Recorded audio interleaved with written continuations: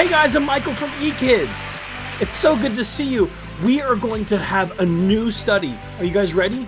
We're going to learn about Moses. Now some of us have learned a little bit about Abraham, Isaac, and Jacob, and then his son Joseph. And Joseph ends up going to become like the #2 most powerful guy in all of Egypt. Yep.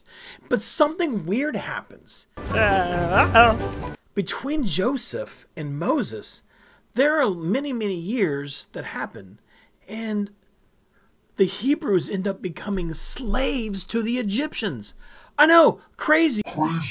Crazy. They go from being like in charge to being slaves. So that's not good. Something has to change. Well, we're going to find out. The thing that changes is, well, Moses. Yep, that makes sense. God uses Moses to do some really cool things. We're going to learn the story about Moses. But as we're learning it, I also want to remind you to remember Deuteronomy 6:5. Check it out. I've got my Bible here, my Action Bible, and I have Deuteronomy 6:5. Yeah, you can see I have it highlighted right here. Let's read it. And you must love the Lord your God with all of your heart and your soul and your strength. Again, that's Deuteronomy 6:5. Deuteronomy 6:5. So what I want to think about is, well, how did Moses love God with all of his heart, all of his soul, and all of his strength? And what about the other characters in this story? Did they love God with all of their heart, all of their soul, and all of their strength? And how? How do we know? And then maybe there are some characters in the story that, well, didn't love God with all of their heart, all of their soul, and all of their strength. So let's figure that out. Also, I want to ask you a question. Are you ready? Do you love God with all of your heart, all of your soul, and all of your strength? That's a good point. And how? If someone were to write a story about you, would it show that you love God? So, and if so or if not, how can you show that you love God? If you were in the story that we're about to show, what would you do? How would you show God that you love him if you were in this story? So let's think about these things. Let's think about loving God, if the characters did or the characters didn't. Let's think about yourself, whether you do or you don't love God. And let's think about how the characters show it and how you can show it. I'm excited. I'm ready to go. Are you guys ready to watch the story? All right, let's do it. Here we go. This is Moses. Hello. Moses was an Israelite boy born in Egypt in a time when Israelite boys were not supposed to live. Wait, huh? The Israelites were slaves to the Egyptians. But God had a special plan for Moses. Oh, eh? And he spent his childhood in the palace of the Pharaoh. You see, when Moses grew up, he made a big mistake. Uh-oh. Pharaoh found out what Moses had done, and he tried to have Moses killed. So Moses ran away from Egypt. He stopped in the land of Midian. And 7 sisters came to the well to give water to their father's flock. Some shepherds came to drive them away. Hey, you. But Moses stood up for the women. Hey. Now these sisters were the daughters of the Midianite priest named Jethro. When Jethro heard what Moses did for his daughters, he sent for Moses. So Moses came to live among the Midianites, and he married Zipporah, one of Jethro's daughters. Huh? Meanwhile, back in Egypt, the old Pharaoh died, but he was replaced by a new Pharaoh who continued to treat the Israelites poorly. Oh, man.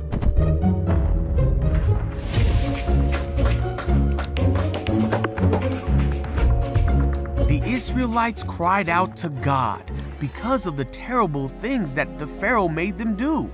God heard these people and knew it was time to act.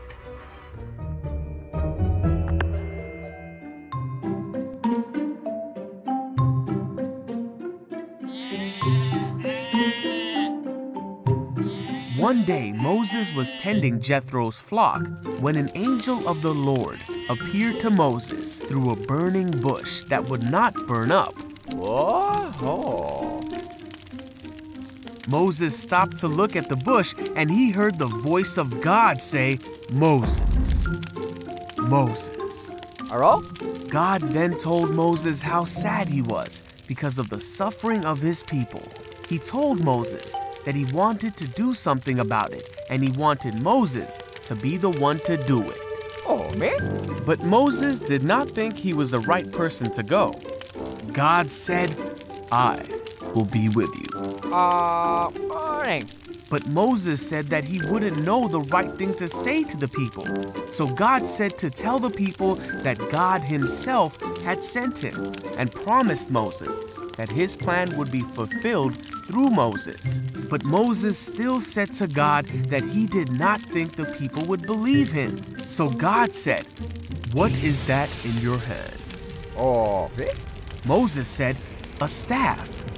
God told Moses to throw it on the ground. Wow, okay. Then God told Moses to catch it. God showed Moses another sign. Huh? Phew. And told him to show these signs to the people if they did not believe what he said. Moses still didn't think he would have the right words to say. But God said that he himself was the one who made a man's mouth and gave him the ability to speak, so there was no need to worry. Yet even after all this, Moses said, "God, please send someone else." Then God got mad at Moses, Oops. and said that he would send Moses' brother Aaron to speak for Moses. So Moses went back to his father-in-law and told him that he needed to go back to Egypt. Moses and his family started their journey back to Egypt, and Moses carried the staff of God in his hand, for this staff would be the tool God would use to demonstrate his awesome power to the Israelites and to the Egyptians. Whoa, the burning bush. What a crazy story, right? And we see that there's a lot to this story. We see how Moses had grown up in the house of Pharaoh and did something that he shouldn't do, and he had to escape. He goes into like this crazy like wilderness or something, and he meets a new family, and he gets married and all these things. But then God's calling him to do something important. He's calling him to, well, set his people free. You know, and he talks to him through a burning bush, which is crazy. But here's what I want to know. You know how, guys, we've been talking a lot about prayer.